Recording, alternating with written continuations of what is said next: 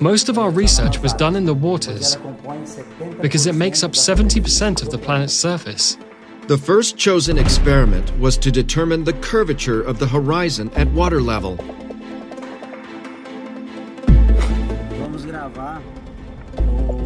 Let's record one of the main tests on the sphericity of the Earth. And this test with respect to the masts of the ships, the distance that it is away from the coast, precisely to know if there is sphericity, if there is angulation in the Earth. The lower the humidity in the air, the further we can see. And the higher the humidity, the more distortions occur in our view. So the places to be chosen to do the tests have to be of very low humidity. The tests will prove that if the Earth is spherical, the waters will follow the curvature. The first site chosen to start the experiments was Lagoa dos Patos in Rio Grande do Sul.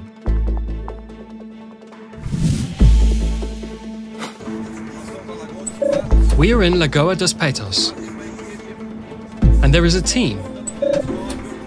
They are mounting a telescope with a great capacity of visualization and must follow the two boats that we will see in sequence.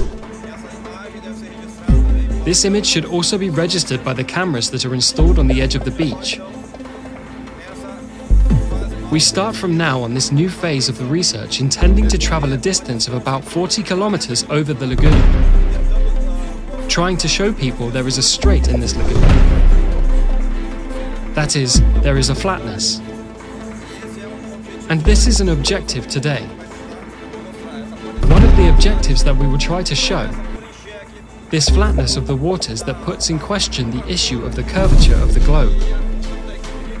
And the function of the ground crew is trying to perceive this displacement, to map and to generate a visual image of it.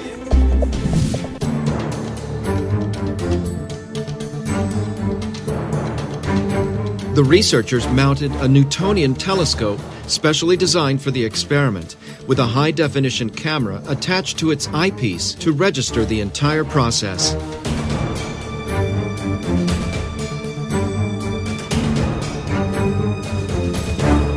The teams used high-tech positioning equipment to ensure the accuracy of the results.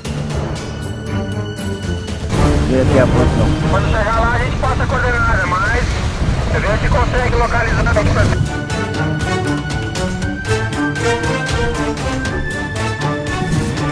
This same experiment was carried out in other places. One of them was in the Strait of Gibraltar in France.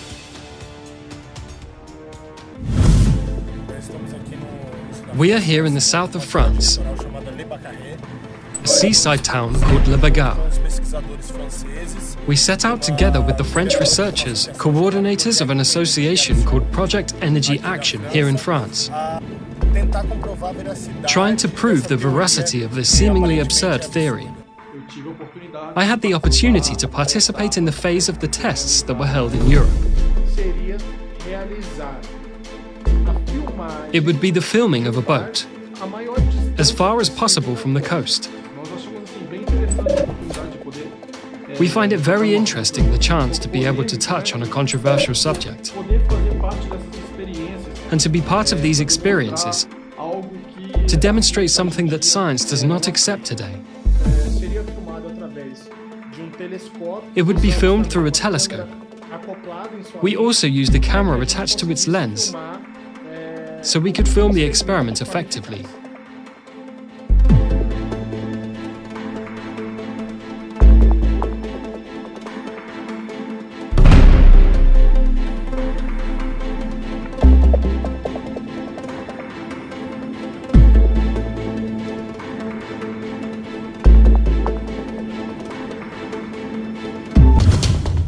This experiment was also carried out in Brazil at the Três Marias Dam in Minas Gerais.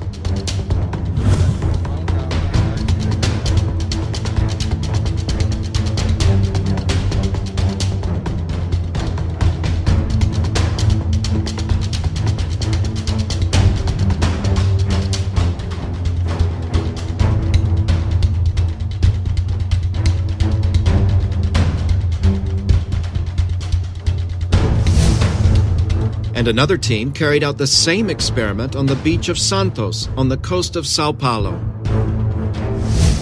There we divided the teams in two. One stayed on the shore and the other went on a boat out at sea.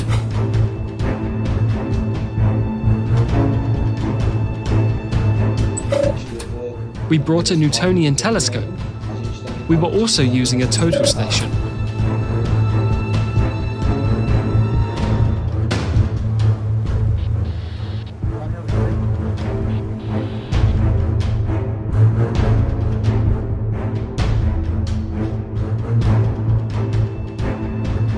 A gente está gravando vocês aqui. We are recording you here. Is that so? Tamo dando zoom aí em vocês. We're zooming in on you.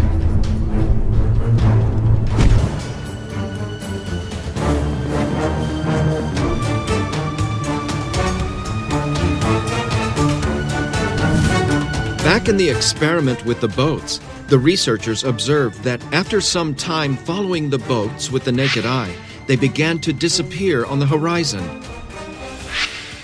First, the hull. Soon after, the boat was no longer visible. And finally, the mast goes down until it disappears completely, as the spherical Earth theory explains. When the boats reached a certain distance, it was no longer possible to see them with the naked eye.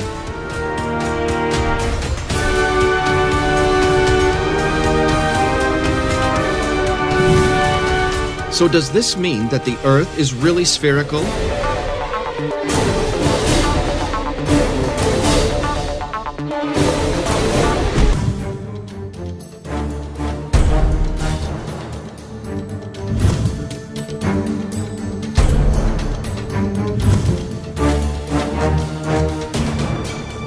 To what conclusion did the researchers arrive in relation to the experiments with ships?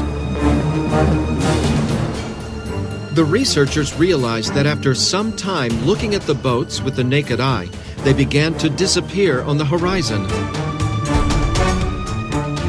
First, the hull, then it was no longer possible to see the boat, and finally, the mast lowered until it disappeared completely, as the spherical Earth theory explains.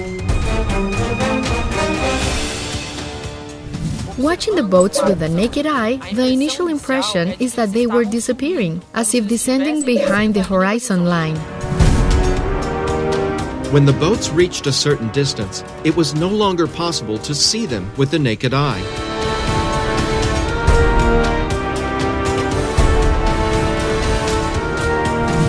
For a moment, we were a little frustrated to be in the place to prove the sphericity of the air, as with a naked eye, we could easily come to that conclusion. Does this mean that the Earth is even spherical?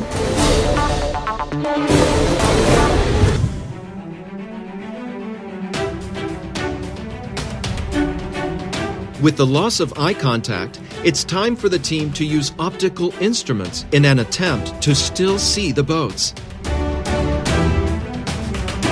If the boats are still visible through the equipment, it's proof that they have not traveled below the horizon.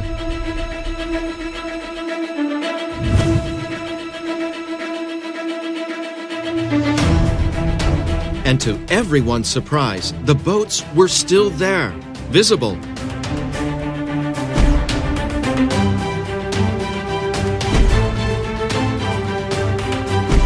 The researchers realized that the images of the equipment presented some optical phenomena.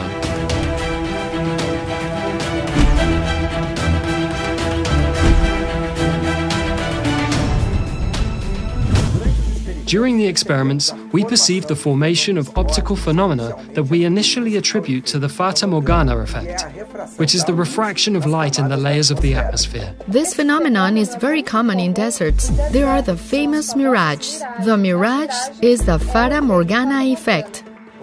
A formation of images occurs, virtual images, images that are not real at specific points. Through the observations and the collected data during the experiments, we were able to determine that the optical phenomena had a certain pattern. After some distance, we began to have a visual loss. which increased to a distance where our direct vision was compromised. When we lost the view with the naked eye, we used optical equipment, in this case the telescope, and the boat was still there. Only we realized that it was an inverted image, a mirror image. We realized that the real image was practically disappearing, and we had the formation of an inverted virtual image, an inverted mirror image, when the angle of incidence of light on the surface, in this case water, tended to zero. This occurs because of the mirroring effect, where the reflection of the image occurs. This phenomenon we recorded for the first time in Lagos dos Patos in Rio Grande do Sul. During the research, we sensed that each state of experiments was complementing the other. With the unfolding of the experiments, we perceived that the optical instruments amplified the visual phenomena. In the case of the use of Newtonian telescopes, in which its optics, which is of extreme precision, amplifies thousands of times the capacity of the human eye, could see things that we did not see. This led to amplifying the visual phenomena we observed during the execution of the experiments. We deepened the studies, and we could determine that most optical phenomena, which are attributed to the refraction of light, called Fata Morgana effect, actually occurs by reflection. It is a reflective process of light on a surface with an angle tending to zero. With the observations we make, we have been able to promote a new physical theory that explains the Fata Morgana effect from a new optic, a new point of view. We call it the theory of optics applied to visual phenomena. This conclusion helped us explain three phenomena that we know are illusions. Why the boat seems to disappear going down the horizon line, why first fades the hull and then the boat, and why when an observer is taller can see farther. We conclude then that boats don't descend at the horizon, and that we lose the ability to observe them, to see them in function of an optical phenomenon. With this experiment, one of the main arguments of the spherical Earth theory, that boats disappear on the horizon due to the curvature, is totally refuted. This is the first proof of the flatness of the waters.